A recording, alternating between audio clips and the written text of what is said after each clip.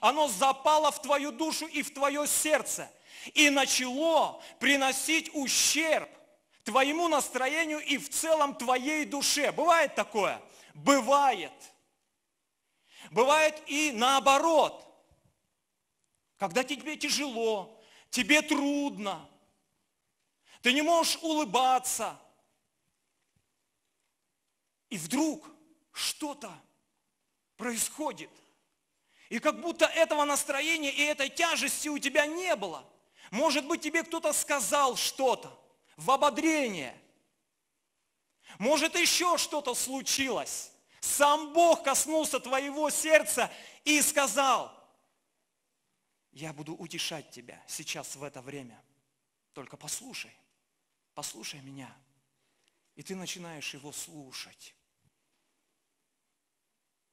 И тебе становится хорошо на сердце. Бывали ли у вас такие моменты? Сам Господь приходит в жизнь человека Духом Святым и утешает его сердце, его душу. Слава нашему Господу! Вне всякого сомнения, возлюбленная церковь, Он любящий Отец. Он любит каждого из нас. Каждого. 2 года назад меня попросили приехать к одной женщине. Эта женщина неверующая. И поговорить с ней. Когда мы с ней созвонились, договорились о встрече, я приехал к ней домой.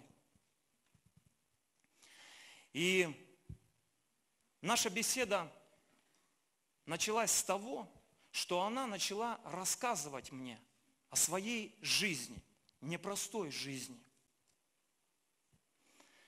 У ней 2 детей, сын старший и дочка. Между детьми большой разрыв в возрасте, но это не важно.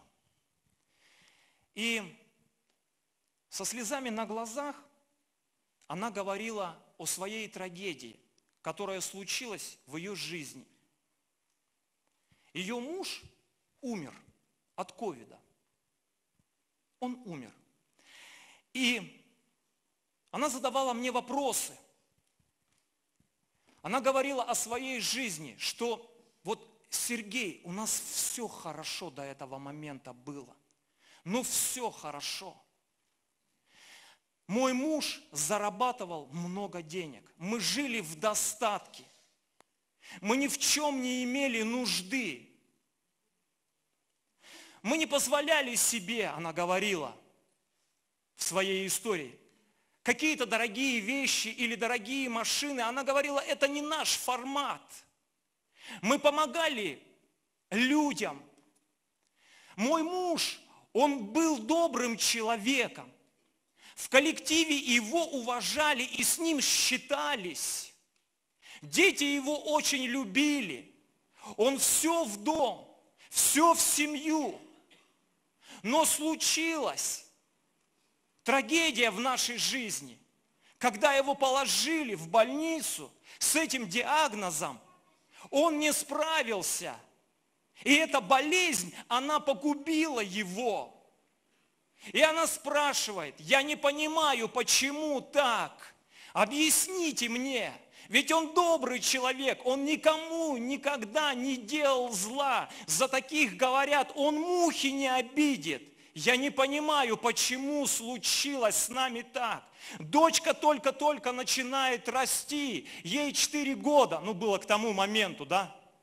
Кстати говоря, девочка такая открытая оказалась. Когда я сказал, что мы будем молиться, она подбежала и говорит, вы только, Сергей, меня подождите, со мной молитесь. И ушла. Мы в одной комнате просто говорили, да? И ушла. Оказывается, она за это время, пока мы разговаривали, и она ожидала своей очереди, скажем так, она приготовила рисунок для меня. Она переоделась в праздничную одежду, скажу я вам. Надела ожерелья на шею, там браслеты. Она подготовилась. Но как она представляла это? Вернемся к этой женщине. Я ей сказал так, я не помню, как ее звать. Не помню. Я ей сказал так: вы знаете, я ничего не буду придумывать. У меня, скорее всего, для вас ответа не найдется, к сожалению. То, что я могу вам сказать, это проповедовать об Иисусе Христе. И как бы там ни было, я ей сказал, Бог благ и милостив. Когда мы с ней говорили, у меня возник вопрос. У вас, наверное, претензия на Господа, правда? Потому что эту ноту я слышу в вашем голосе. И она честно призналась: да, я обижаюсь на Господа, потому что я не понимаю, почему так случилось. Я не понимаю. Когда она начинала говорить, она начинала плакать. В Слове Божьем есть текст Священного Писания. Это книга Второзаконий. Это первый текст, который мы сегодня будем смотреть. Книга Второзаконий, 29 глава и 29 текст.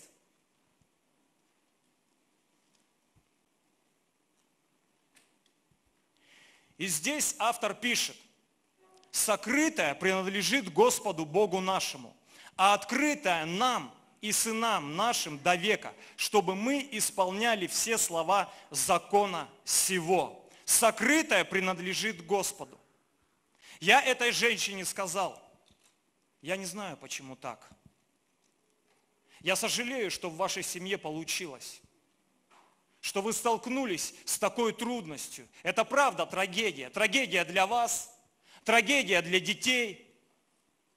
Это коснулось вас. Но я не знаю. Мы можем вопрошать Господу и спрашивать у Него, почему так получилось. Но ответит Он или нет, это зависит от Бога. Это зависит от Него.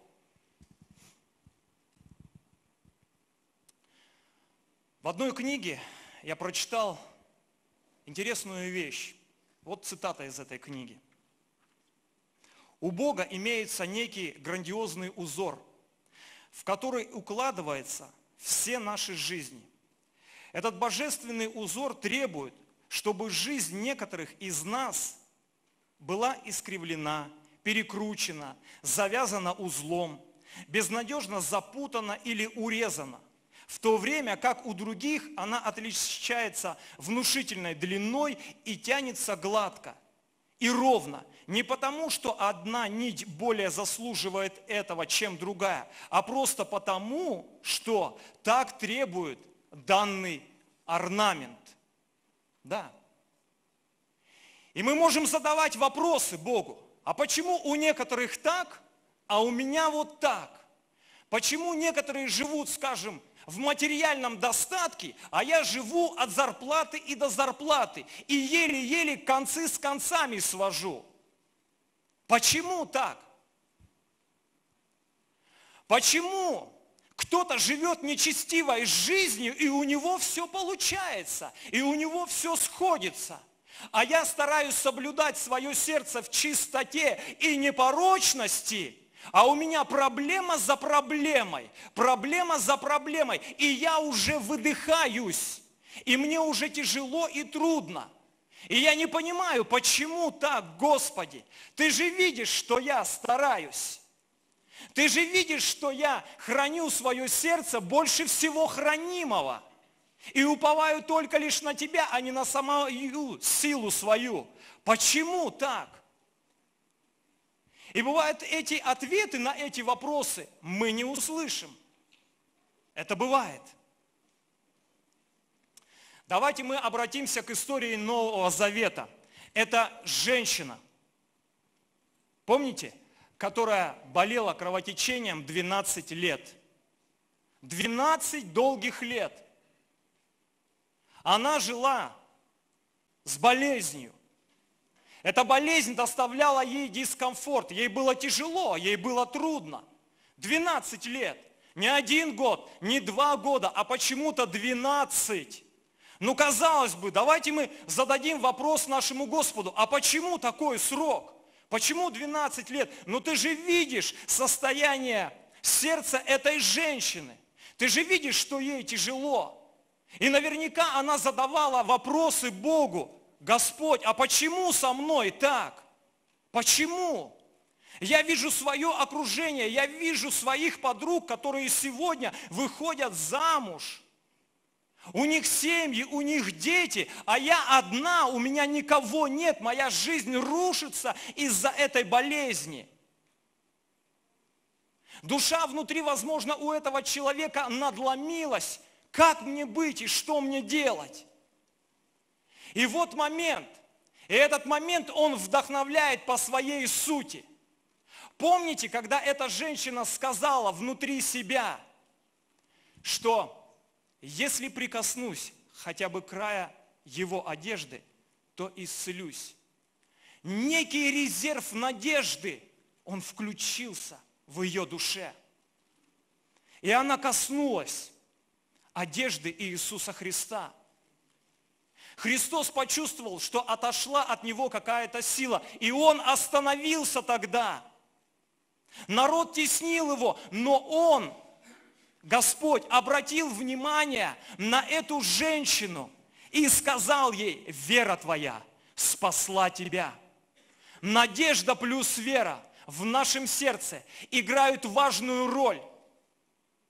И как раз эта женщина, она поверила, хотя бы чуть-чуть я коснусь его. И она коснулась сквозь эту толпу.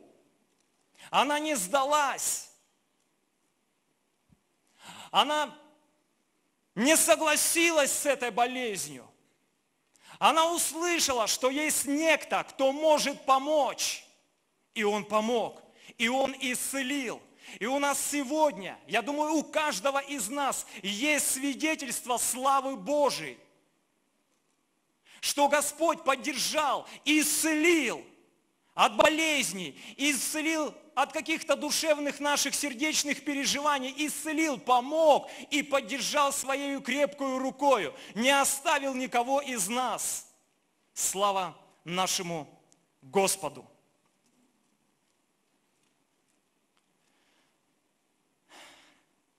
Книга Иова, друзья, мы сейчас будем читать из нее короткий отрывок. И одна из любимых книг Библии для меня – это как раз книга Иова. Я считаю эту книгу шедевром Ветхого Завета. Почему? Потому что в этой книге я вижу спектр чувств человека. Я вижу переживания. Я вижу честность главного героя. А знаете, в чем честность была этого героя? Ну, по крайней мере, для меня. Он сознавался Богу абсолютно правдиво о том состоянии, которое было у него. И это записано в книге Иова, 7 глава, 15 и 16 текст. Посмотрите, друзья, этот человек дошел до края уже. Дошел до края. И вот что он говорит. И говорит он эти слова Богу. 15 и 16 текст. «И душа моя желает лучше прекращения дыхания». Вы представляете, что он заявляет? «Лучшей смерти, нежели сбережение костей моих, опротивила мне жизнь», говорит Иов. «Не вечно жить мне, отступи от меня, ибо дни мои суета, опротивила мне жизнь». Вы никогда не хотели скрыться? Вот скрыться из этого всего мира. Когда вокруг тебя что-то бушует, какой-то ураган, какие-то трудности, какие-то проблемы, и это все как ком наваливается на тебя, и ты не знаешь, что делать, и ты не знаешь, в какую дверь стучаться, и ты не знаешь, к кому обращаться. Бывает и такое состояние.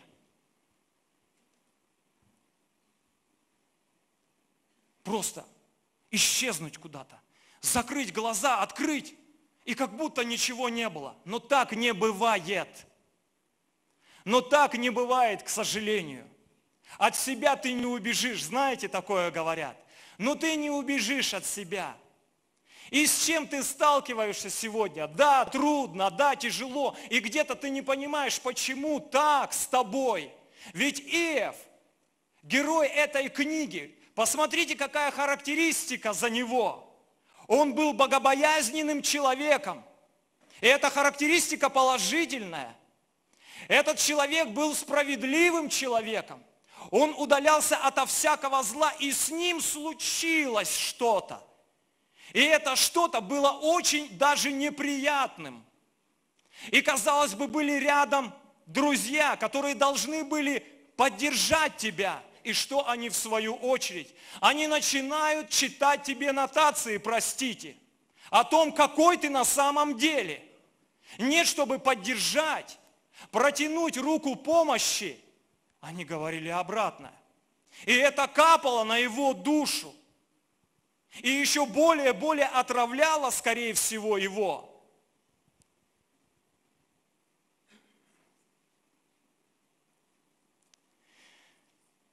Иов, 4 глава. Давайте мы прочитаем.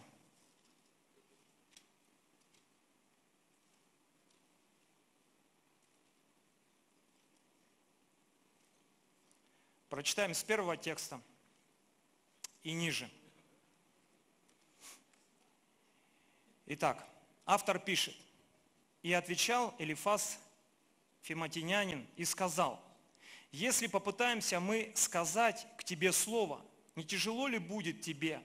Впрочем, кто может возбранить слову? Вот ты наставлял многих, и опустившиеся руки поддерживал». Они говорят об Иове. Посмотрите, какой человек. Ты наставлял многих. То есть он уделял время нуждающимся. Он не проходил мимо чьей-то беды. Он был внимательным. Дальше.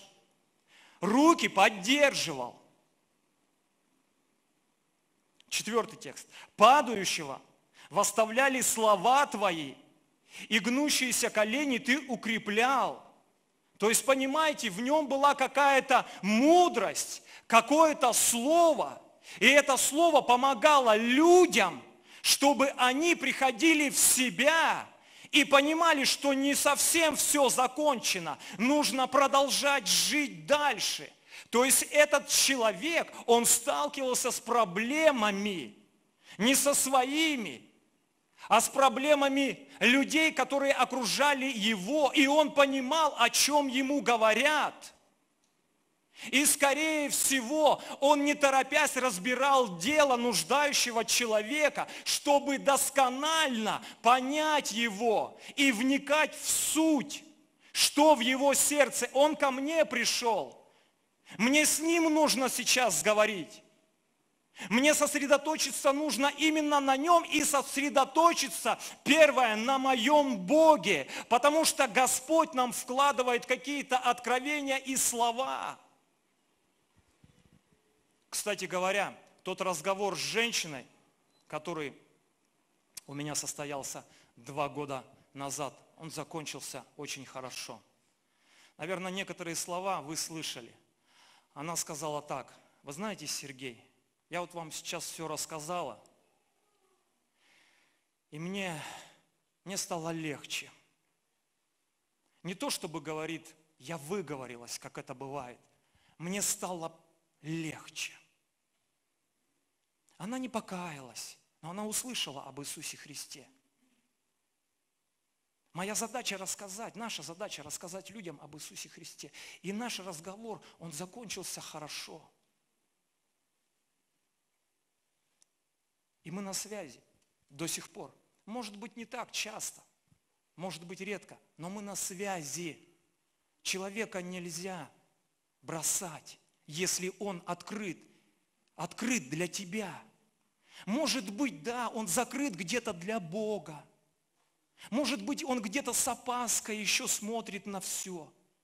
Но он открыт для тебя, и он готов говорить с тобой. Если он готов, то говори с ним. Научись выслушать человека. Я думаю, Иов был именно таким человеком. У него был навык, умение услышать душу и сердце человека, который рядом сейчас с ним находится, и делится каким-то, возможно, сокровенным. Итак, 4 текст. «Падающего восставляли слова твои, и гнущиеся колени ты укреплял. А теперь дошло до тебя, и ты изнемог, коснулось тебя, и ты упал духом. Богобоязненность твоя не должна ли быть твоею надеждою, и непорочность путей твоих упованием твоим?» Он задает вопрос. И дальше. «Вспомни же, погибал ли кто невинный, и где праведные бывали искореняемы?» Вспомни же, погибал ли кто невинный. В жизни бывает так. Почему-то люди, кто делает добро, кто честен сам с собою и к людям, они уходят из этой жизни рано.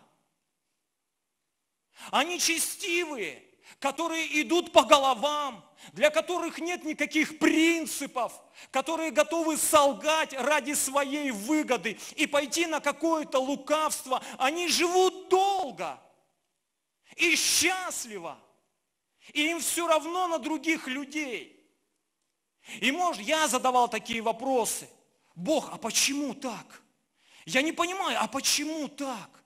Почему вот тот же самый Иов?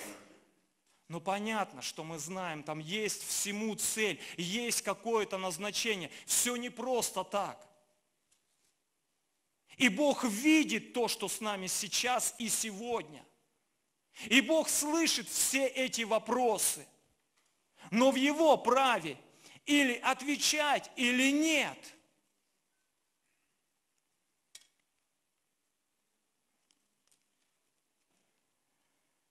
А слышали такое, друзья? Когда ты столкнулся с какой-то проблемой, с какой-то трудностью, люди, доброжелатели, они говорят: ну где твой Бог? Ну ты же Его проповедуешь. Ты же говоришь, что Он благ и милостив, что Он добрый Бог.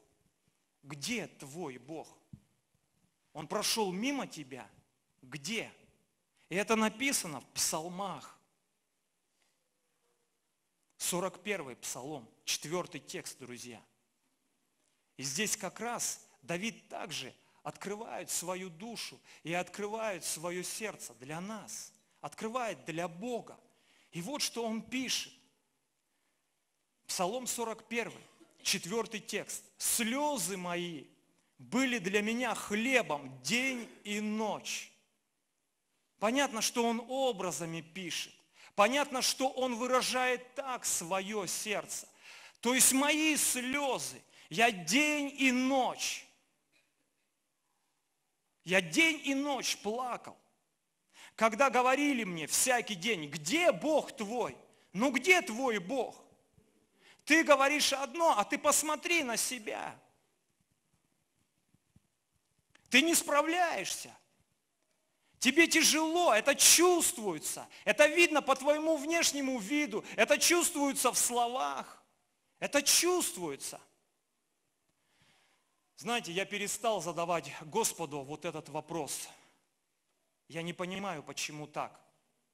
Если, допустим, со мной случается что-то, или с моей семьей, что касается моей семьи, или служения, или жизни в целом, что-то неприятное, что-то тяжелое, я говорю и молюсь Господу так.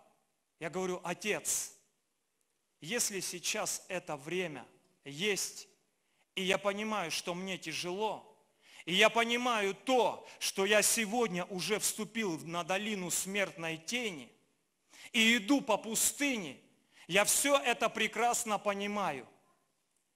Если этому есть время, то дай мне тогда силы, чтобы пройти достойно. Чтобы ни в коем случае в моем сердце не образовалось такое заявление или претензия к моему к Богу. А где ты, Бог? Ну ты посмотри на меня, я в принципе-то хороший и добрый человек. Ну да, бывают какие-то сбои. А у кого они не бывают? Ну так, как бы себя маленько оправдать и успокоить, да? Ну а у кого они не бывают? Господь, дай мне на все силы, чтобы мои эмоции, мое какое-то нетерпение не перехлестнуло здравый смысл. Чтобы вот здесь все было в порядке, чтобы ни в коем случае не возникала паника в моем сердце.